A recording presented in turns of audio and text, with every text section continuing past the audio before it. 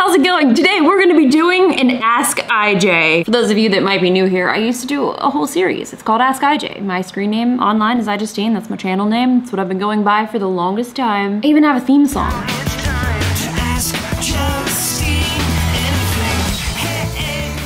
Pretty crazy. I know. So you may be wondering why I'm currently in my kitchen. Well, I just shot this Thursday's cooking video and it's baking in the oven right now. It's a very long bake time. So I said, what am I gonna do for 75 minutes? I'll shoot Ask IJ. So I got a bunch of questions that I asked you guys on Twitter and we're gonna go through and I'm gonna answer some questions for you. If you guys wanna ask me some other questions, feel free to leave them in the comments below. And legend has it, if you comment early, I reply. First question we have here is from Bart, and he is asking, if YouTube were to shut down, what would I do for my financial income? Pretty interesting question because I started YouTube for fun, not because it was a job or it had the potential of being a job. But now people are starting YouTube videos as a career. They're starting YouTube channels for the sake of saying this is going to be my job. So my background is actually in graphic design and video production, and I even did like 3D and computer programming and all kinds of things like that, which kind of led me to where I am today, into tech, into games, and making YouTube videos. So if YouTube did shut down, I don't know what I would do. I do a lot of branded and sponsored projects that you guys do see on my channel. So I might work or start an agency, but then if YouTube's shut down, then everything that I know about YouTube and working with brands and sponsorships probably wouldn't really pertain any longer. So I'd probably become a dog trainer, even though the current behavior of my dog is not very good. Probably something with animals or design, but really I have absolutely no idea, to be honest with you. Elton is asking, what is my favorite Apple device?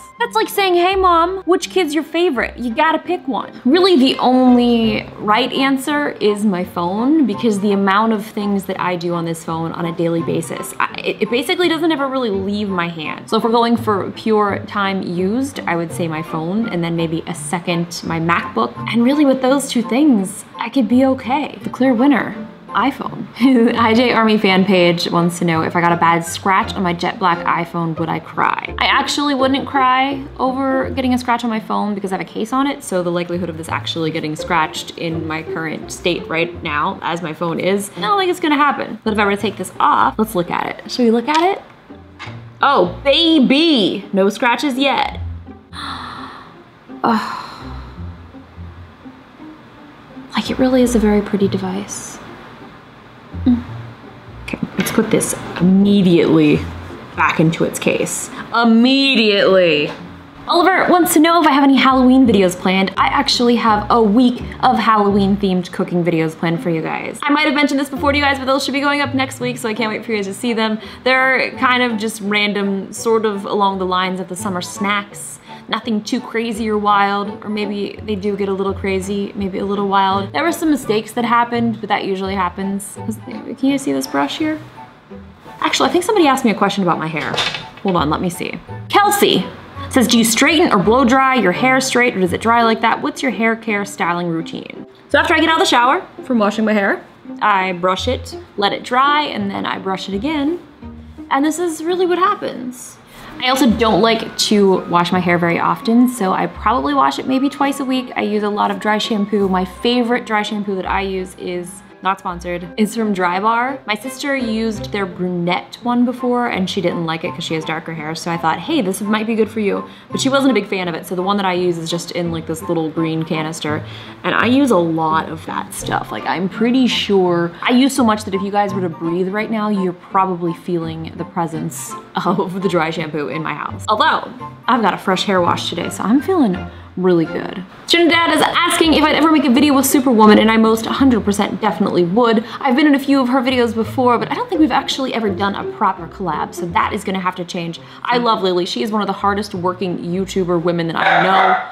She's incredible. I absolutely love her. So yes, I definitely would do a video with her. What's my favorite thing about the Hue lights? My favorite thing about Hue lights is I can control them from my phone. I think I've definitely talked about these lights more than once on this channel. I don't want to change the current lighting setup that I have right now because I'm still shooting this cooking video and I have to film the end of it here. This mystery bun in the oven is done cooking.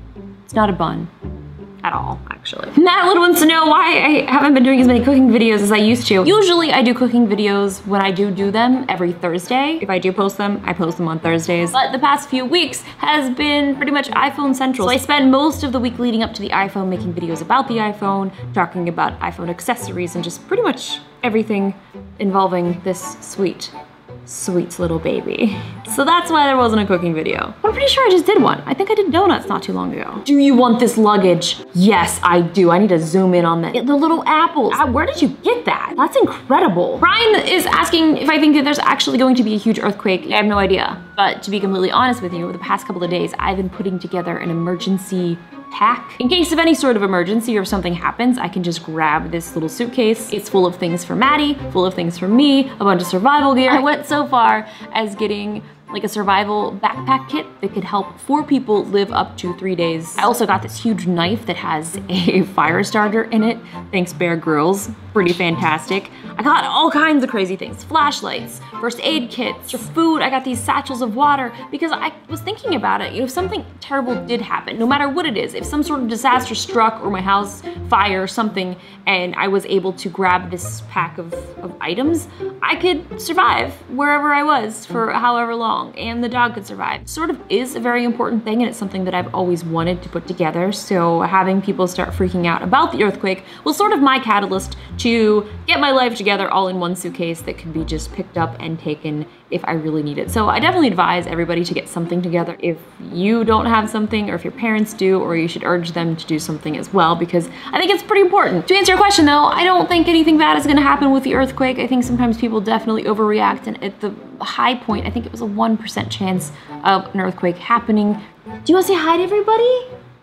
Because you look super cute right now. People who say you're sick of seeing Maddie, it makes me very sad. Because look at his sweet little baby face. He is a sweet prince.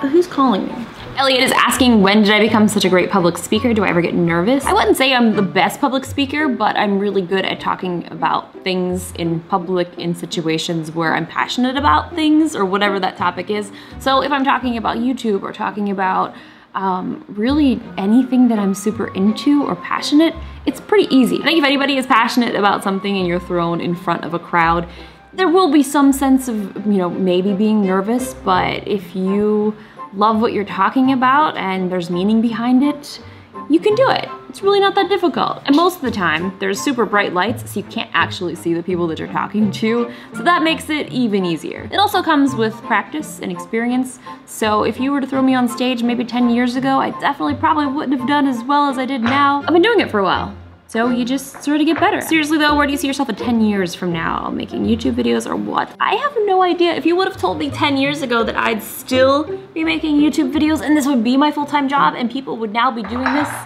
I don't think I'd believe you. Who knows where I will be in 10 years?